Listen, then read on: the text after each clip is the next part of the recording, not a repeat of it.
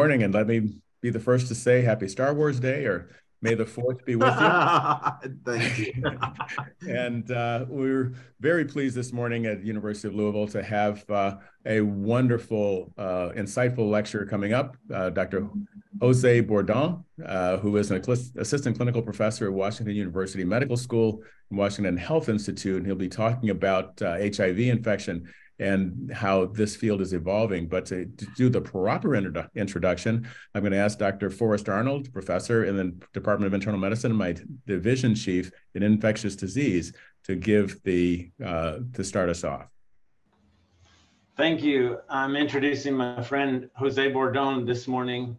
He went to medical school at the University of Cordoba in Argentina and got his Ph.D. from University Autónoma of Barcelona in Spain, and then was here in our division in 1996 and 97, where he was a researcher, and that served as a catalyst to doing a residency in internal medicine at George Washington University and Providence Hospital.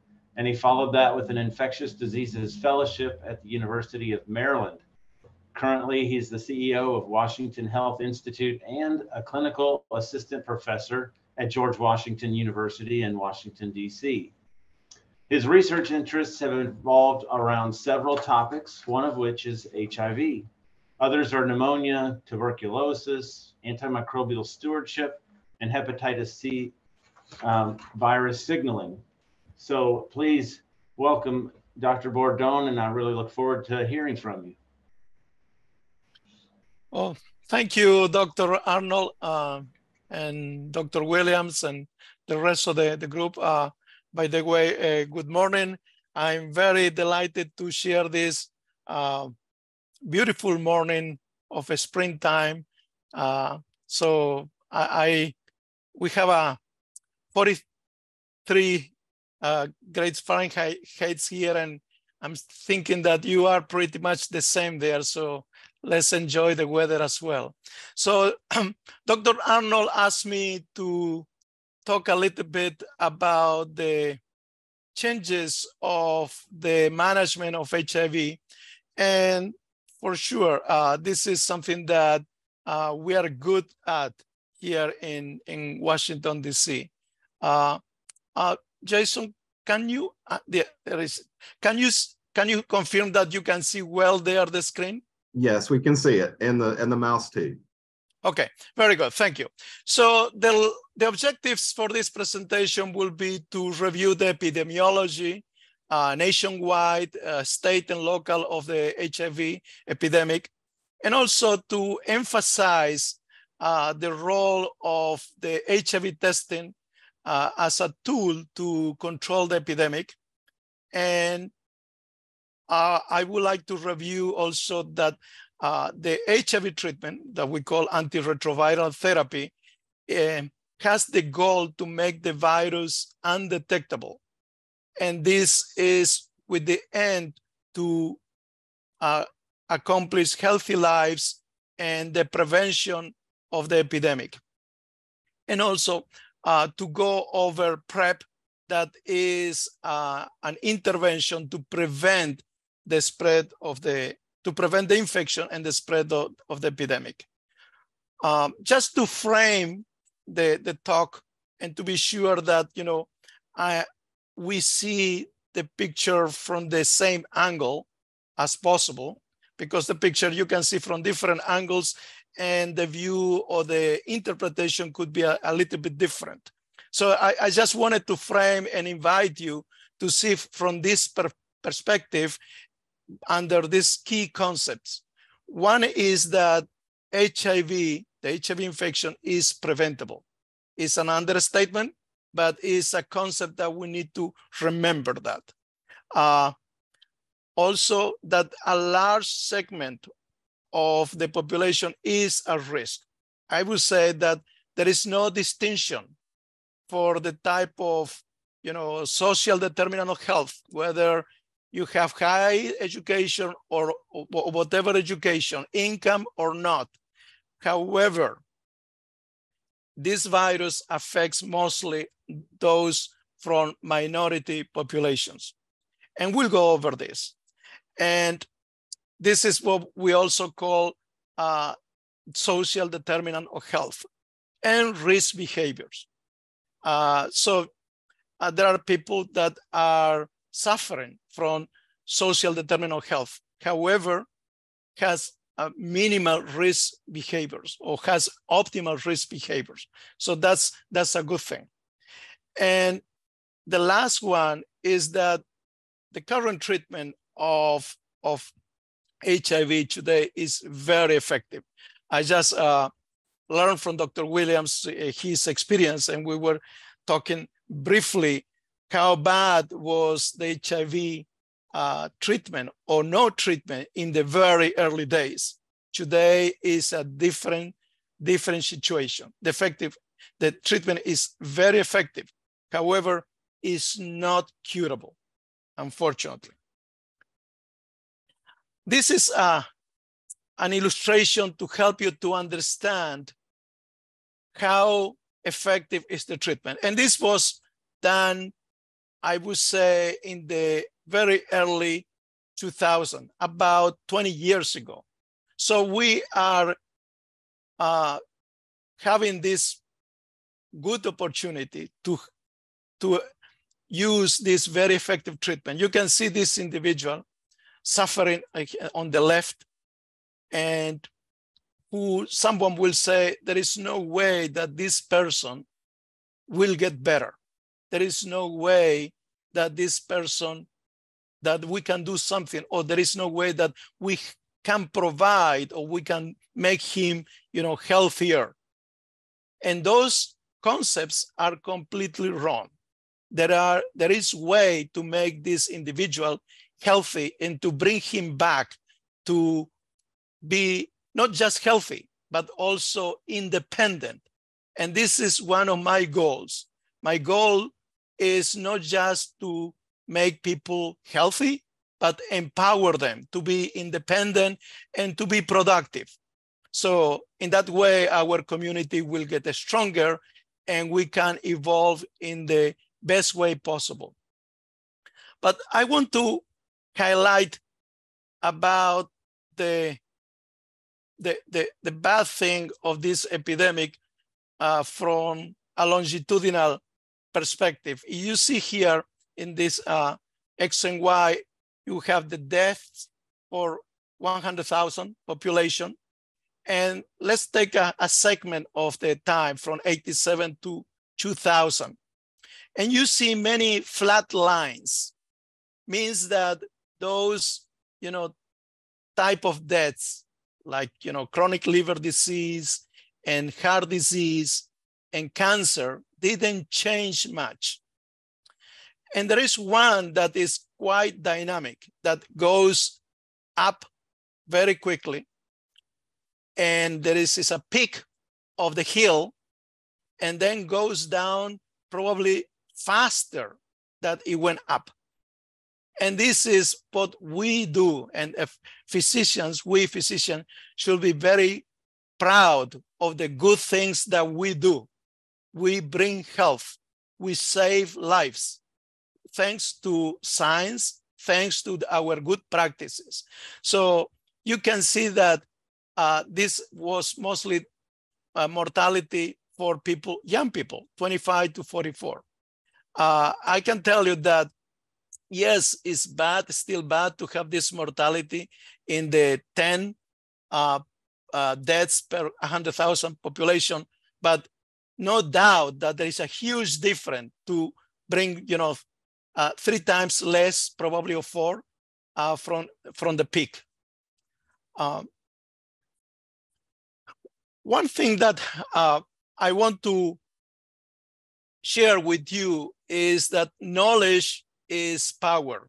I didn't, this is not my phrase, it's from Francis Bacon, and comes from the 1600, long time.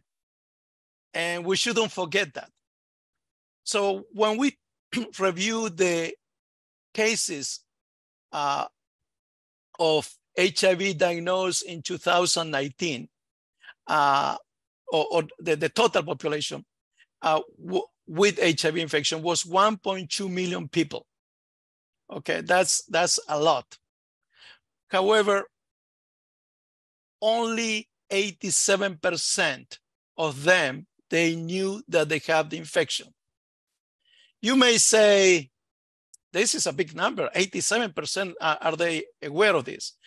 This is not a big number. The goal is that 100% of them should be aware that they have the HIV infection.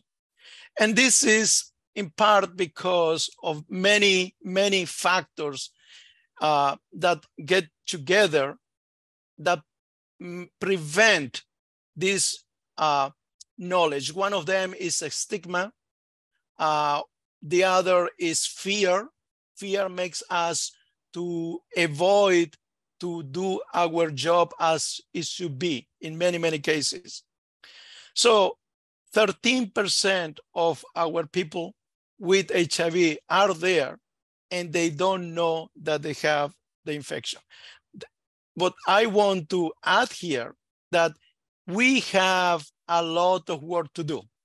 We, the physicians, we are leaders and we have the role to guide our population, to tell them that it's better to have the knowledge of the HIV status.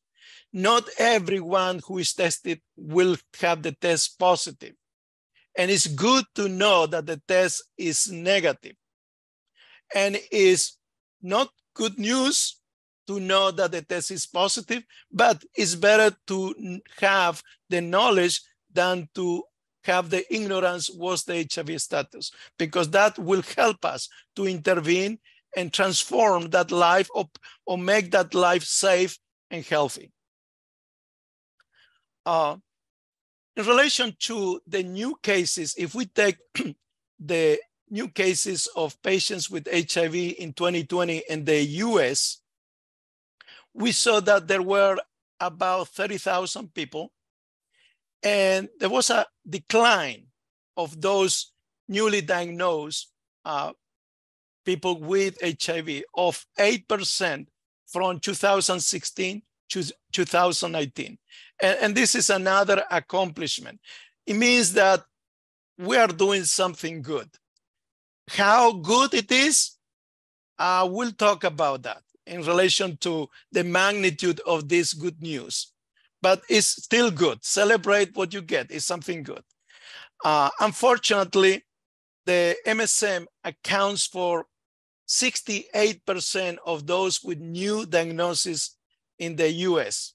And the US is, and similarly in many other countries. Now, keep in mind that MSM account for about 2% of the US population. So this is, if you put that in a pie, you will have a thin slide that will be 2% MSM population. Now you put another pie that is the US population with HIV. And the slide for MSM from thin, from 2% thin, will get into almost 2/3 of the pie. So this is amazing in the sense of how bad is this community suffering. And they are making a lot of progress, but I think that we have a lot of work to do. We have to come with honest discussions, to listen to each other, how we can do this all together. So the enemy is the virus, because if we don't control the virus, we'll lose lives. We'll lose family members, we'll lose brothers and sisters, and so on. So let's get together and talk more about how we can prevent HIV. In relation to who are those that are suffering the most, and taking in consideration the racial background, African Americans account for 42% of those newly diagnosed. When they are in the African Americans are about 17%, 13 to 17% of the US population. But when you take the population of patients with HIV, 17% becomes 42%. So it's about 3 times higher. The second minority is the Hispanic, Latino, and then the white or Caucasians. Where is this the HIV epidemic the most?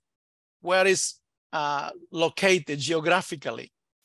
And if we divide the US map in 4 regions, 50%, half of the epidemic is in the South. And I think that this is another point for discussion, why the epidemic is more in one region out of these 4 regions. So why is half of this epidemic there?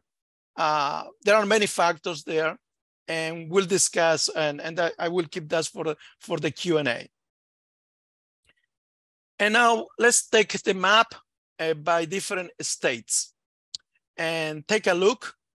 So you have here the rates of HIV diagnosis per 100,000 people. And the lighter, the better. That you see here is about less than 10 per 100,000. And the darker is the worst. And clearly the map shows you that it's darker in the South. And I'm in DC. And if you see all these numbers, we are on the top.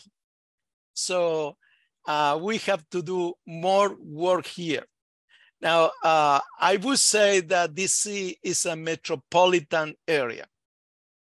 Therefore, we shouldn't say that DC population is the same like the Montana population here. We are not comparing apples with apples. But this is in some way an excuse. Half true what I'm saying, but it is something that we can discuss more. Let's go over your state. And I believe that Kentucky is in the light area, so it's okay, it's good. So it's one of the top in relation to the epidemic fading. Let's take a look here, the epidemic in Kentucky. So what we have here is the area development districts, and also this is the number of cases per 100,000, and the different you have the time here in years from 2016 to 2021. And you see the total cases over time, it was in the 300, 340, and 350. Now, I squared here in red the Louisville area. And you see that the trend or the cases and trend is kind of stable in 2016 to 2020 probably, or even it was declining here. But here is 189. So went up, I would say significantly. And I understand that there were other numbers that was even 192 cases. Let's say, you know, two or three cases more is not a big change. But what I'm indicating, and you may be very aware that those numbers in your area, but I just wanted to bring this for the discussion of today. So this is, let me see if I can move to the next one. So this is an interview that they did to Dr. Edward Strother from the University of Louisville's 550 clinic that they are doing a terrific job. And this was done in 500 and 220. So it's kind of probably, I believe that this was done before the epidemic, but was dated 220. So there are about 10,000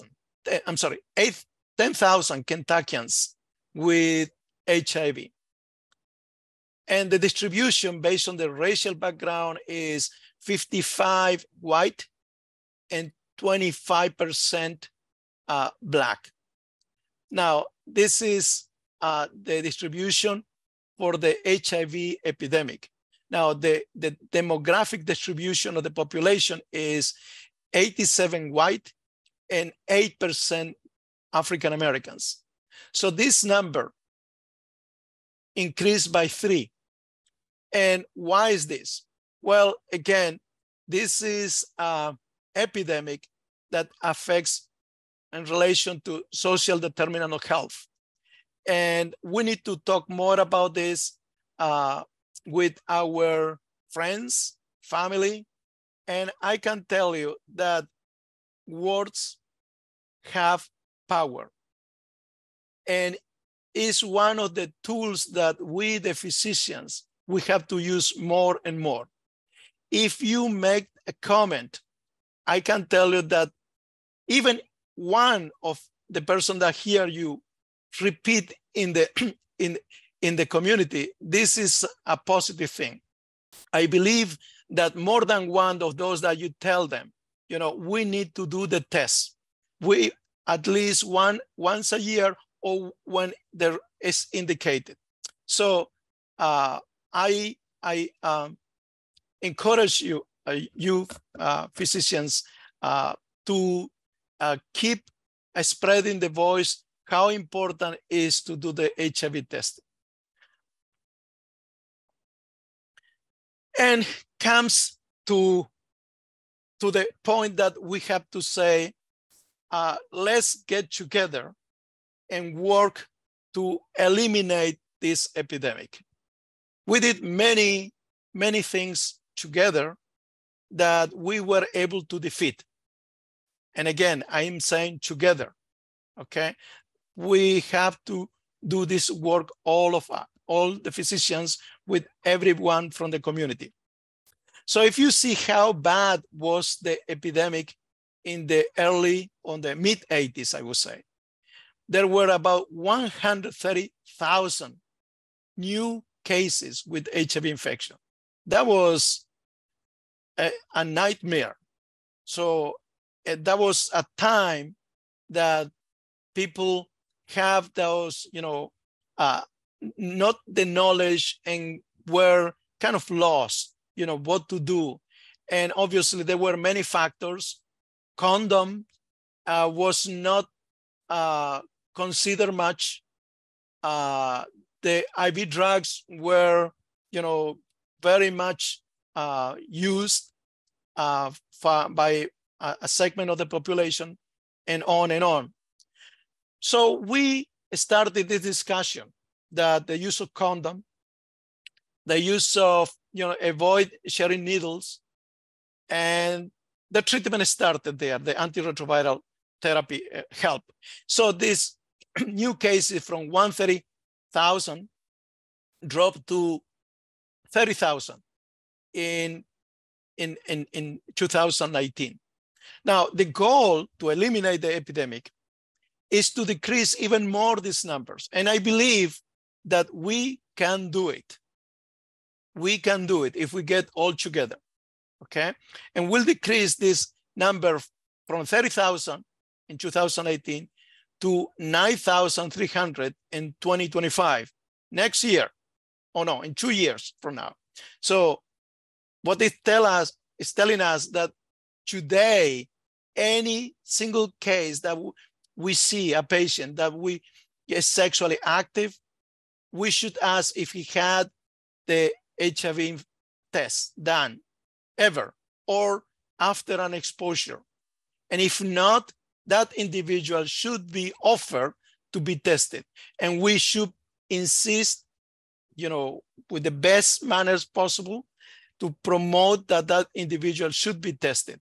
It's not good practice that an individual was seen by a physician once, twice, and more than that, and never been offered to be tested. And then we found out that that individual was admitted in the hospital and is very sick. And I've seen that many times. So that's not good. So let's take a look from that perspective as well. And we are planning to put this number even lower in 2030. That number will be 3,000 individuals in 2030. And again, knowledge is very important, as we said. If we divide this, the people who know that they or the HIV status, about 83% they know, and we said before 17, depending on the source, this could be 15% are unaware of the infection, okay? So what's the big deal of this? The big deal is that these 15% of individuals are more open and they don't pay attention and they don't use preventive measures, and they are the main source of the new infection. So if we make this 15% aware of the infection, I would say that we'll have fewer cases with HIV infection. Another core concept is that the U equal U that has been for a few years, and this is based on science. The science tells us that if the virus is undetectable, it means if the viral load is suppressed, okay? 200 is the cutoff, but we can go even below that, but at least 200. If the virus is undetectable, is untransmissible by sex. And this is based on the HPTN 052 study, and we are talking about transmission in heterosexual couple, but also we have many other studies supporting the same. In the case of the transmission in the MSM couples, we have at least two great studies, the partner and opposites attract, that support the U equal U concept. So who, according to the CDC, who should be tested, or how should be the testing done? So anybody who is 13 years old to 64 should have one HIV test in lifetime. Now, if this person between, I would say 13 and if beyond 64, I don't agree 100% the cutoff in 64. So anybody who is 13 years old and older has a new partner should be tested again. Now, for those couples that they said, we'll move forward and we'll become a couple, and obviously will have sex. In that case, they should have a test also before sex and after. But if before test is negative, there is not much to after. But if someone has test and someone has sex and didn't know the status of the couple, that person should be tested. And this is something that we need to ask to our patients. Our patients that, have you had any sexual encounter since the last visit with us? Okay. Have you had any risky encounters? Now, if this is an established couple, and has been tested before, we don't have to do a test every time that that person was exposed to the couple, obviously. In the case of the MSM community, I'm much more aggressive, and this this is based on the CDC as well. We'll do the test every 3 or 6 months. Keep in mind that we have home test kits, and when we do the test for HIV, please also do the test for STIs, okay? Because they go hand in hand. And this is the enemy that I will go very briefly here. So it's an RNA virus, it's a retrovirus. It has a lipid membrane, so means that it easily dies. If you leave the virus in the environment, it disappears. What I'm saying here is that this virus is transmitted with blood and semen, nothing else, okay? I don't expect that the virus will be transmitted by tears, saliva, and so on, or by sitting in a place that is contaminated. So it's blood and semen. So the other major component of this virus are the glycoprotein 120 and GP41, has a matrix, and then it has a capsid with what you can say is the nucleus with key enzymes, that one of them is the reverse transcriptase and the integrase. This is in a very nutshell. Let's go over the cycle of this virus. So the relation size between the virus and the CD4 cells is 1 to 100. How on earth could be that something 100 smaller can kill that big beast that would be the CD4 cell? And it does. So this is, I would say, the product of evolution and many other forces that created this virus and this wonderful cell, that the CD4 cells is fantastic, but this virus is very smart. So comes here and the GP or glycoprotein 130 binds to the CD4 and then has another receptor that is the CCR5.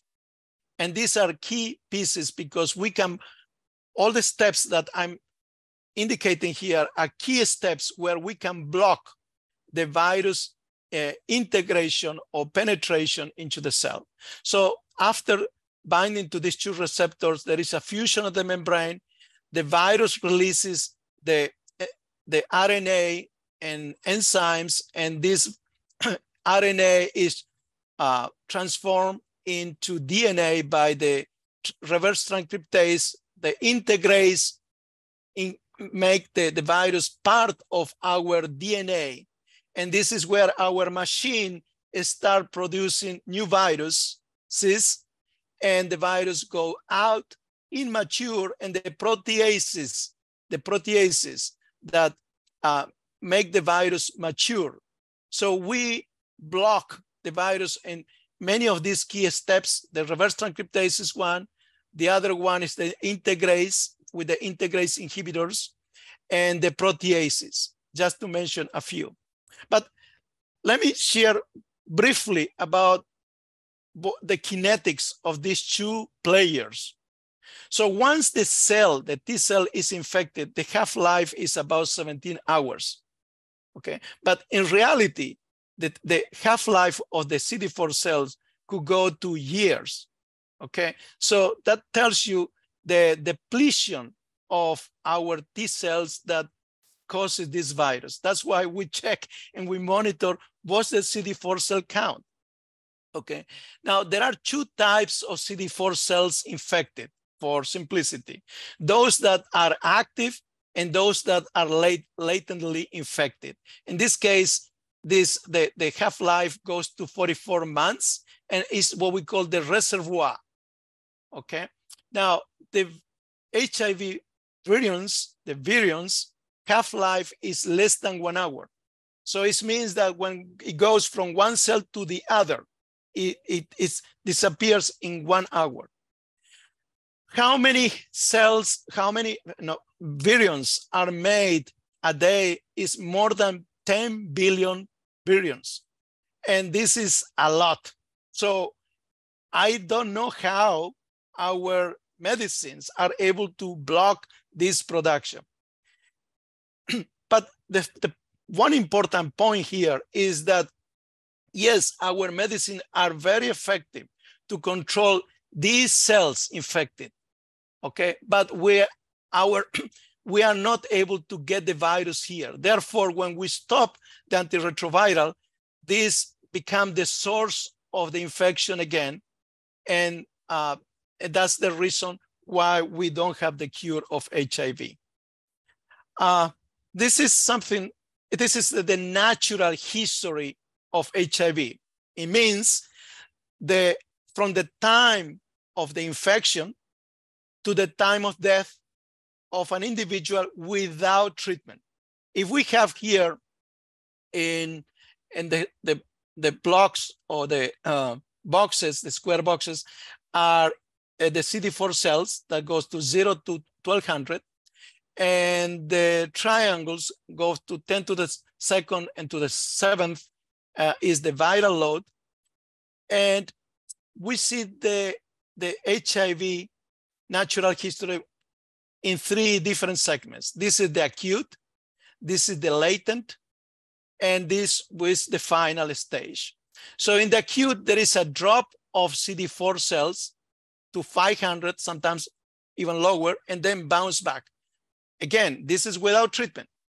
The virus, that is triangle, goes from top, that will be probably 1 million copies. And then our body put the virus down. This point here, when the virus goes down, is we call the set point. This is how strong is our immune system to control the virus. During this period, we have the patient has, like, a mono-like symptoms, has a bad cold. So people are coming to ER or see the doctors, and if they don't pay attention, they just do, the mono test, the flu test, and if they are negative, they say, fine, no, you don't have any problems, you will get better. Yes, it's true, we'll get better, but we should have done also, if indicated and if the risk, according to the risk behavior, we should have done the HIV test. The next stage is the latent. So the individual here is walking from 12 weeks to probably 8 years, walking without symptoms. And this individual, obviously, a good number of them will have sexual activity and pass the virus to others. And then at one point, the CD4 drops to below 200 and comes all these opportunistic diseases, not just, tuberculosis, cryptococcosis, but also Kaposi sarcoma and lymphoma. And it's estimated that about 11 to 15 years after, this individual will die. This is the natural history of HIV. We have other few core concepts that to discuss here. We learn over time that the antiretroviral therapy, once it's started, it should be continued. It shouldn't be interrupted, okay? There was a time when our treatment was associated with significant side effects. So it was kind of saying, well, do we need to treat these individuals all the time, or when the CD4 cell count is below 500, 350, or 200? So probably we should hold the treatment when the CD4 cell count is in the 500, 350. So that's what we call, we did the treatment according to the CD4 cell count. And that was a bad decision. So if you see here, the cumulative probability of event, and that also means opportunistic diseases, or death. And for those that they continue with the antiretroviral therapy, compared with those that they do the interruption, according to the CD4 cell count, there was a big difference in the hazard ratio of 2.6 of having an opportunistic disease or death. Therefore, the concept is that once you start treatment, you need to continue forever until we have better treatment. The next core concept is that we need to start early. So some people were saying the same. We won't interrupt the treatment, but we will start, just hold it, and then we'll start the treatment for a long time. And this show that also is bad. The sooner you start the treatment, the better. And what we learned that we can make the virus undetectable, and that was not in this graphic shows clearly. In the 1997, there were about 20% of patients with a viral load suppressed. That went up to about 96% in 2015. So it means that we can make this virus undetectable, and this is a good thing for our community. This is a new guidelines about the management of HIV that came in JAMA this year. And I would like to review, I think, 2 slides only. Relation to the ART starting time, ideally should be as soon as possible, ideally within 7 days. And there was a time that we were saying not to treat acute HIV infection. No, we should treat acute HIV infection, okay? And then those cases, the exception are those cases who have an opportunistic infection, in particular tuberculosis. So if the patient has tuberculosis or cryptococcosis, we shouldn't start the antiretroviral therapy just there. Now we need to start the treatment for any of these 2 diseases, the tuberculosis or cryptococcosis as indicated, and then after 2 weeks, start the antiretroviral therapy. We are using many different medicines for HIV. One of the most common is Biktarvy, that is Bictegravir, tenofovir, and emtricitabine. The other common is TVK and Descovy, that is this a combination. Or we have a medicine here with just 2 antiretrovirals, that is Dovato, this is dolutegravir, and lamivudine. So we can treat our patients with a pill with 3 medicines or a pill with 2 medicines. Now, if we decide to use Dovato, in that case, we need to be sure that the viral load is less than 500,000. Let's move to PrEP. So PrEP is pre-exposure prophylaxis and is a medicine, could be Truvada or Descovy, and that is the name of the generic name is tenofovir emtricitabine. And that if an individual who is a high risk for infection, MSM, who is sexually active with multiple partners, repeated STDs, that individual should be on PrEP. So we have studies that are shown that PrEP is highly effective in the prevention of the infection. The CDC says that PrEP reduces the risk of HIV infection by about 99%. And in the case of drug users, injection drug users, the reduction is at least 74%. So I know that in Kentucky, in some areas, we have the opioid epidemic. And so we should be active prescribing PrEP for those individuals. Let me move to the next one because I think that I mentioned about this. So who should have PrEP according to the guidelines?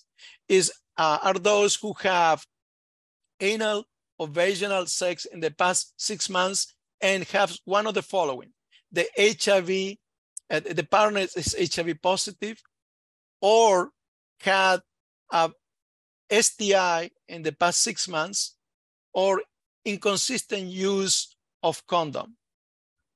So those individuals should be encouraged to use PrEP. And what we are doing here is not just protecting this individual from the infection, because that individual can bring 5 others with infection. So we need to stop the epidemic there with PrEP and that particular patient.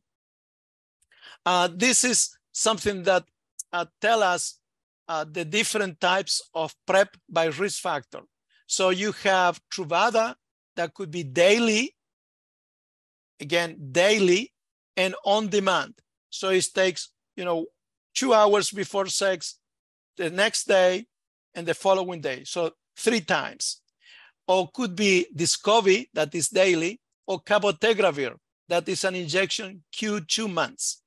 So in this case, we have that Truvada is highly effective in the cisgender men and women, and is highly effective, and cabotegravir as well.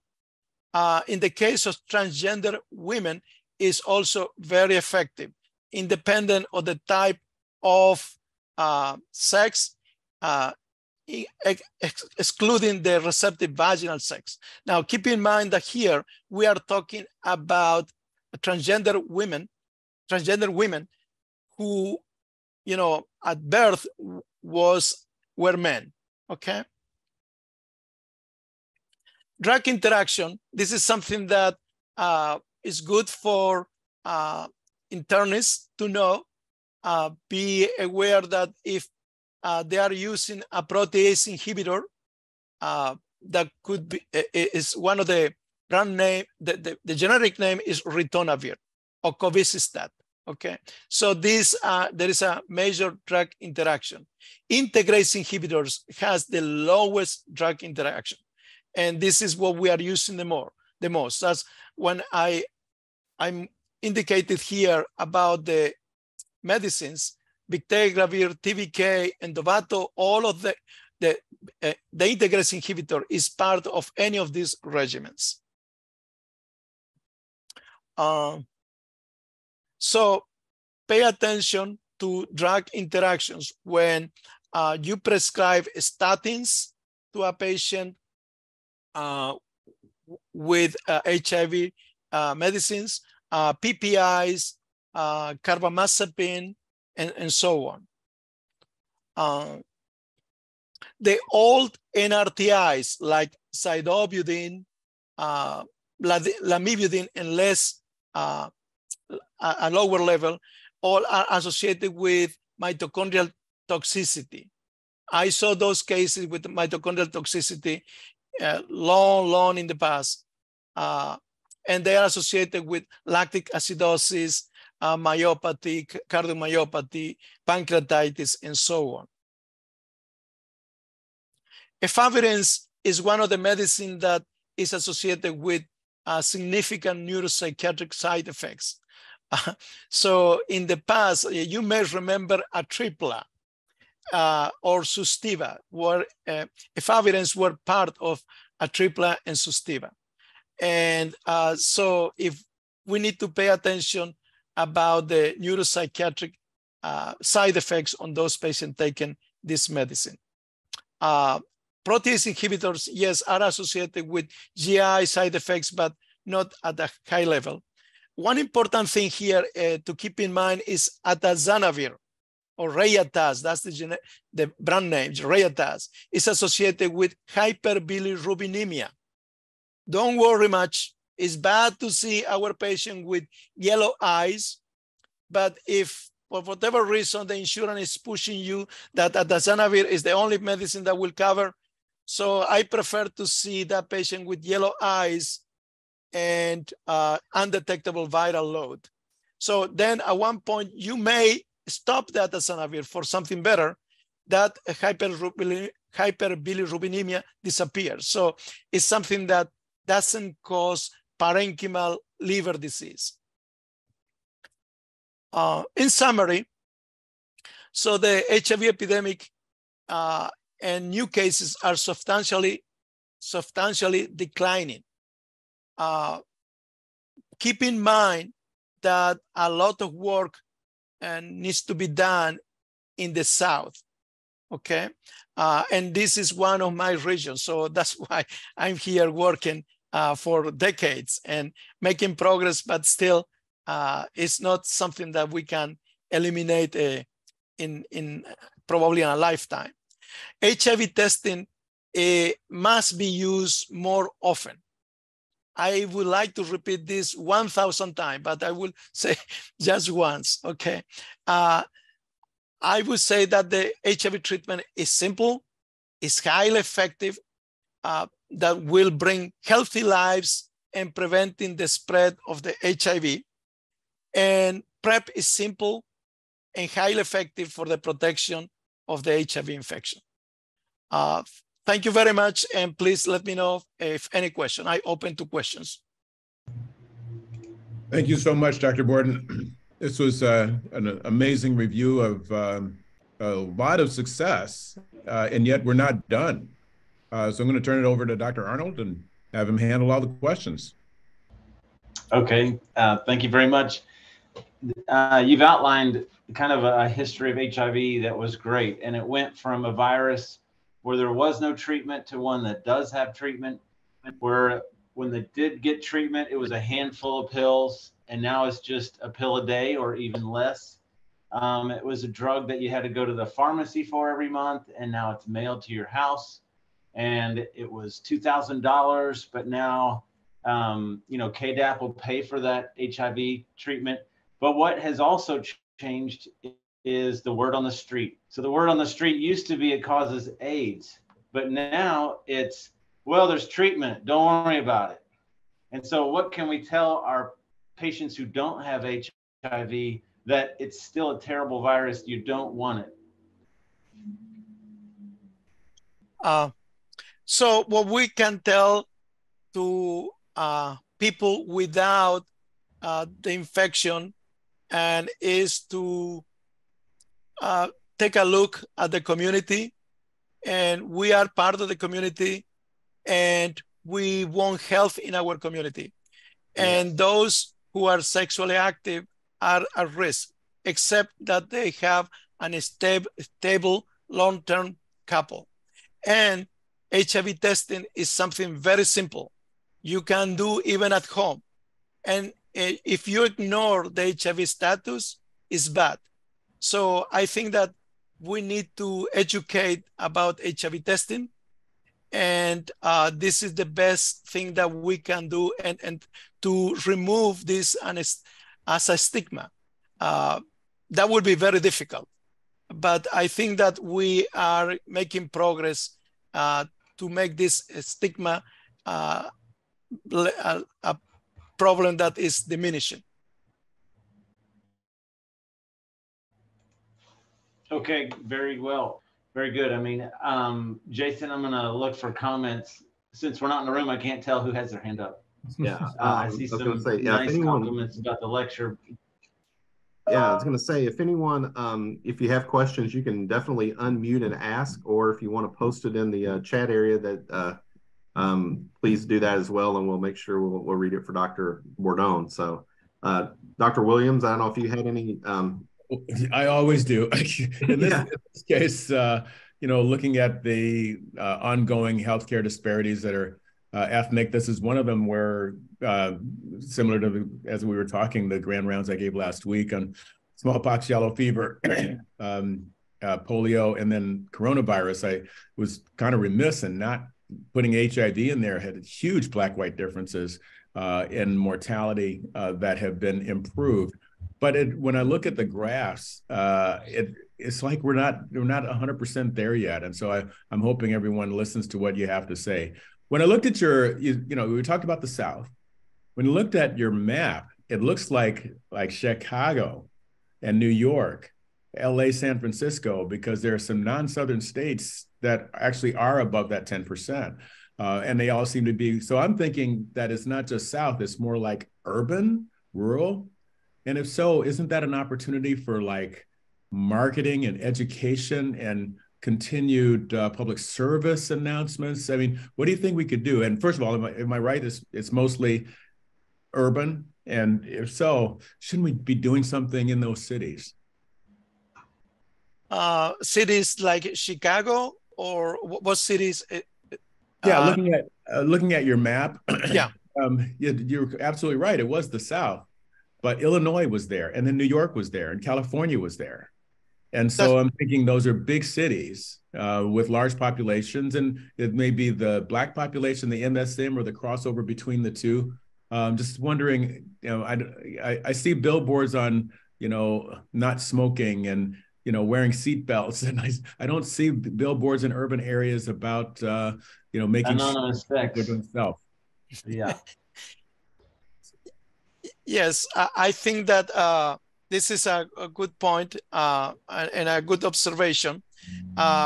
When we say 50% is in the South, and when I say, the darker part of the map is in the South, but there are areas, as Dr. Williams said, that you have New York, New Jersey, and Chicago. And those three states are very crowded.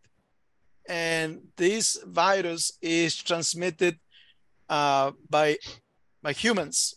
So the more humans you have together and we interact, and so once the virus gets into a community, it's very, very difficult to eliminate. So in the South, I believe that probably, this is my imperfect observation probably, it's not very crowded like Chicago and New York. However, may not have all the medical resources like Ryan White and Medicaid to protect and to provide, to suppress the viral load or to provide PrEP. Therefore, the epidemic is growing more in the South.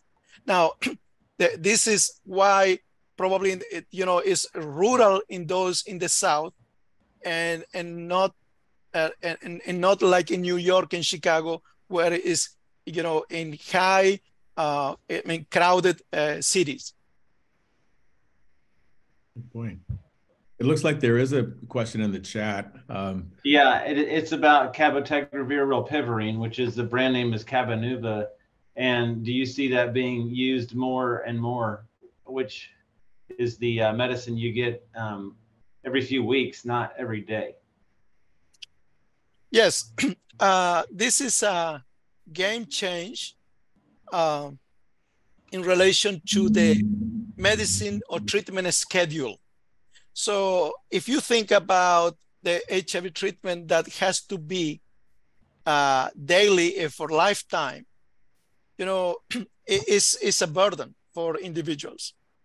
And you have to take this pill 365 days a year. Now, cabotegravir rilpivirine, that the brand name is Cabenuva, so is one shot every 2 months.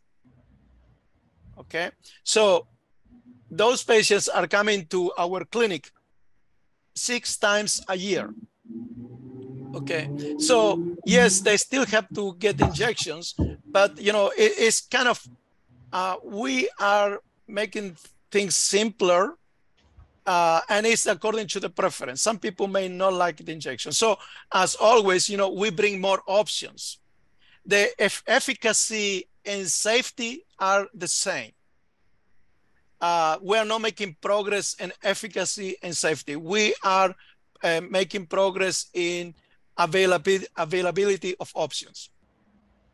Yeah. Well, I hope we do conquer this virus in our lifetime, despite what you said. But it does take somebody's whole life to come to a solution, and hopefully we'll get to a cure rather than just a treatment. Well, if you saw those numbers, you know, that we had 165,000 new cases a year, and we are aiming for 9,000 in 2025. This is a huge difference. Yeah. Now, how long did it take? It took about 40 years. This is something that we need to analyze more. Why it took so long, something that we should have been able to do faster. Why the COVID epidemic, we were able to defeat faster, you know, in almost 2 years.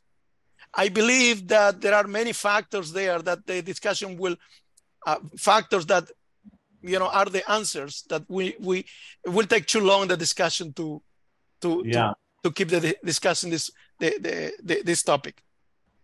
Well, thank you. And Jason, you have a word? Yeah, I don't know, would you have time for just another couple of questions real quick? Or it looks like there are two good questions. Yeah. The first one is, this is from Dr. Robert Emmons. He's in our BMT group, and he wants to know, are the rising numbers and resistance patterns in countries like Russia expected to impact resistance patterns in the United States?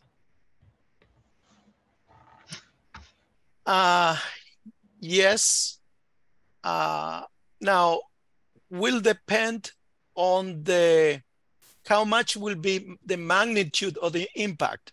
You know, we live in a world where people can go almost anywhere too soon, and we cannot prevent. We are social animals, and therefore, you know, we are open to people from all around the world, and including Russia.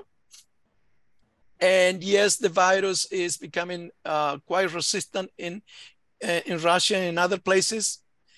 I would say that in the US, we are very active when we see any outbreak, or even before the outbreak sometimes. So I will be a little bit optimistic. This is my approach, but I'll be cautious, and I am in alert mode. All right. And real last but not least, this is from Dr. Philip May. He's one of our community doctors who's a very frequent attendee, and I know he works with special needs patients. He wants to know, does moderate or intense physical exercise, which is anti-inflammatory, have any effect on CD4 counts and or HIV? I would say that any type of exercise will be good, is healthy. The patients that I see, some of them, they are addict to body exercise, and I see them stronger, and I don't believe that the exercise by itself will control the virus, but is one factor of the equation to bring health. So I'm promoting and supporting body exercise. And that should be for all, not just for the patient with HIV infection. All right. Go ahead. Sorry, Dr. Williams. No, I was just going to say thank you for mentioning that. It's always about lifestyle. At this point, we better sum up, but I know, Jason, you have something special. Yeah, really quick, Dr. Bordon, we have a tradition here with the Department of Medicine recently that get a little gift for our guest speakers, and it's something that's very synonymous with Louisville and something I know from your time here you're probably very familiar with. So you're gonna be receiving your very own personalized Louisville Slugger bat. Thank you. That's fantastic. I appreciate that. Thank you very much. So thank you for a wonderful presentation. Dr. Williams, Dr. Arnold, you guys have any last things in closing here? No, that's all. Thank you. All right. Well, I want to thank everyone again. We'll be back here next week. And again, thank you, Dr. Bordon, for an outstanding presentation. And we really appreciate it.